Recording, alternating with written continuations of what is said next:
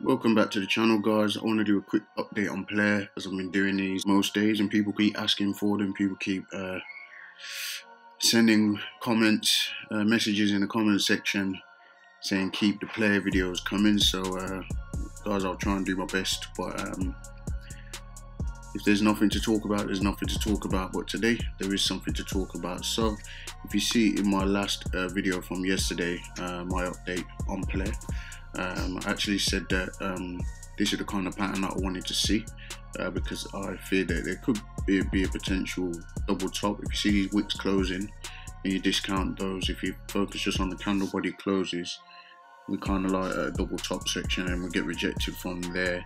And what I wanted to see was this kind of W pattern where we get a bounce to the upside. I also said that I didn't want to see it drop below this level where you can see the blue line, because if it dropped below that level, then that would be the danger zone and it could come up, get a bounce, a rejection off the resistance down there. So it breaks through support, rejects off the resistance and then carries on down. Okay, so that was yesterday. So what am I seeing today?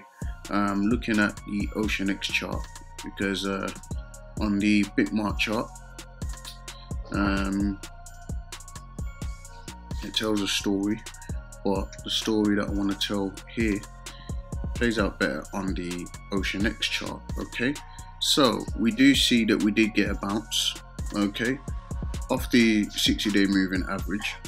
All right, so what we want to see now is or what I am seeing now is a potential rising wedge.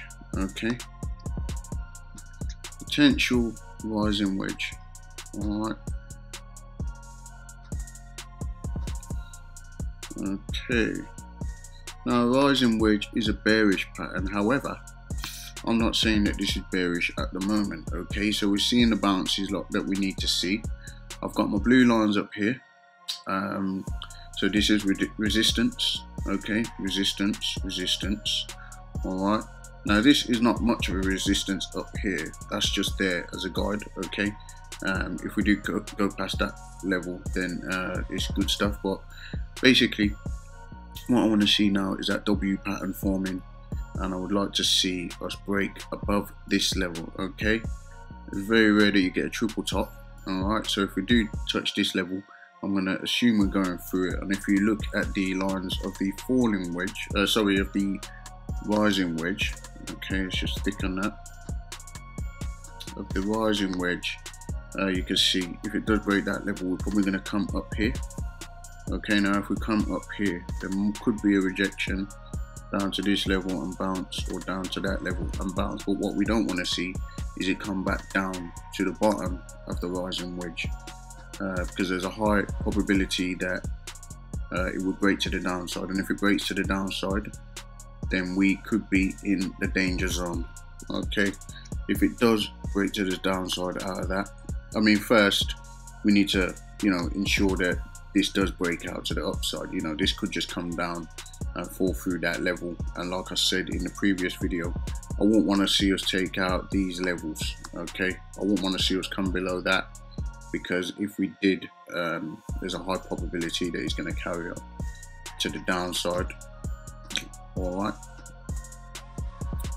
Okay, so yeah, that's what I'd like to see on that. A break above the the resistance, old resistance becoming new to support, and probably touch this level as well. So that would break this level, and then we'd see a new high. Okay, and then we would want to see it consolidate and kind of move upwards. That's if there's no volume. If there is volume, we could just see a blast off out of that. Now, if it does break out of this, the rising wedge, okay, then that would be extremely bullish. All right, extremely bullish. For a pattern to break out bullish from a bearish pattern, that's extremely bullish. All right, so we could definitely see some fireworks there. It would be great to have some news from Plair at this point, especially around these levels. Some news can always work wonders for the price action, but we don't seem to be seeing much activity in regards to the news. The sharing news was a catalyst for this pump. obviously, but you could see the accumulation, and then this is where the sharing news came in. But the volume, okay, so some people say, you know, you can't chart with low volume and stuff like that, but at the end of the day, the chart always tells a story, and people and bots, regardless of whether there's volume, high volume or low volume, they're still going to trade based on those ideals. Okay, so in regards to the volume anyway, what I can see is you get, you know, this like kind of like W pattern in the volume, and it's curling back up. All right, and then we also get, obviously after a big breakout like that, you get like a decrease in volume, and then you get a breakout.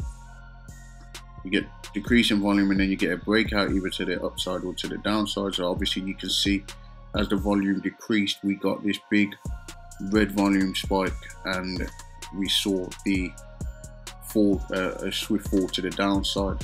That was brought back up very quickly. As you can see, it's wicked all the way back up, and that's a 4-hour candle. And then you see the consolidation continue and hopefully heading back up to the upside.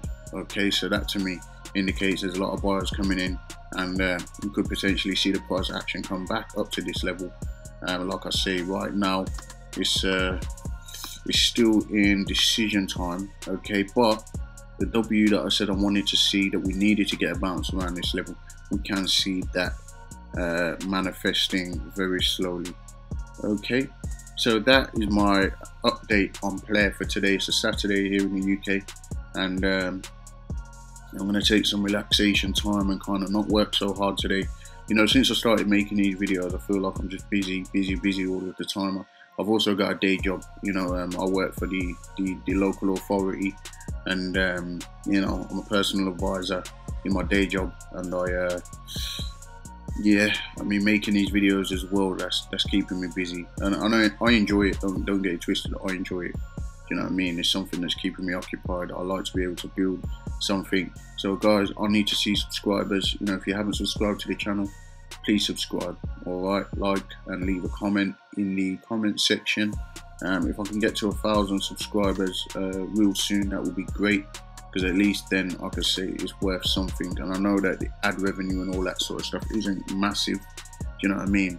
But to increasing subscribers is a validation that I'm creating value in this space. I don't want to just be here just to be like a you know, a waste of space, do you know what I mean?